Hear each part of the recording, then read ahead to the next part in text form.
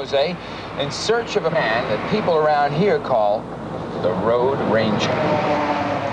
Oh, I'm almost down to Santa Cruz and still no luck. Wait a minute. What? Did you see that? That's the Road Ranger. The Road Ranger has a reputation around these parts for being a vigilante good Samaritan who appears out of nowhere with his trusty white pickup to help motorists in distress. This is the kind of man I just had to talk to. You must be the Road Ranger. Yes, they call me the Road Ranger. After being introduced, the Road Ranger then showed me his truck, which was better equipped than some service stations I've seen. This is an amazing miniature garage here. As you can see, I have fuel, air, water that can service the cooling system, electrical system, and the fuel system. How did you get involved in all of this? Probably one of the most dubious and corrupt industries in the United States is the auto repair industry. There is so much flim-flamming and just outright crookedness, it turns my stomach. I think I'd like to go on patrol with you. Can I take a ride with you? My pleasure. So I hopped aboard. He said with the way Detroit builds cars today, he doesn't have to go too far before he finds one stranded. And sure enough, a few minutes later, we found one. Only this was a foreign car.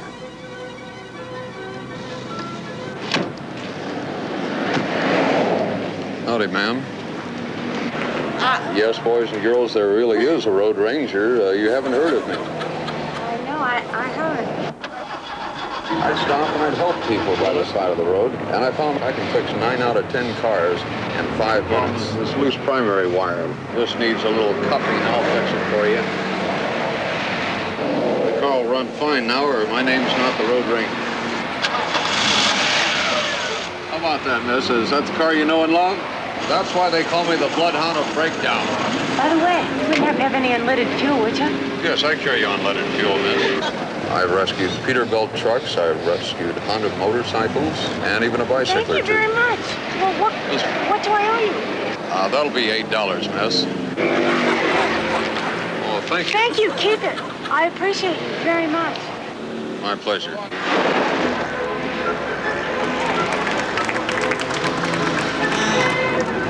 People think you're crazy. If you were stuck on a mountain and someone dressed like a clown came up and offered you help, wouldn't you accept it?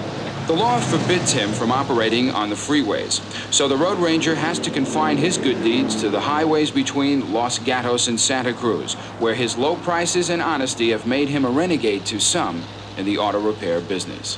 There's a company on the Los Gatos side that thinks I'm an outlaw. Why are you an outlaw? For 30 years, this state has endured the police and tow truck institution. That means you had to pay through the nose.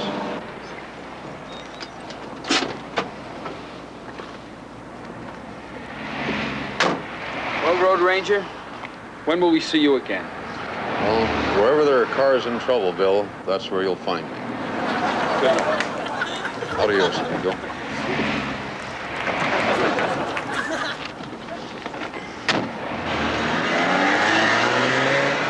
Goodbye, Road Ranger.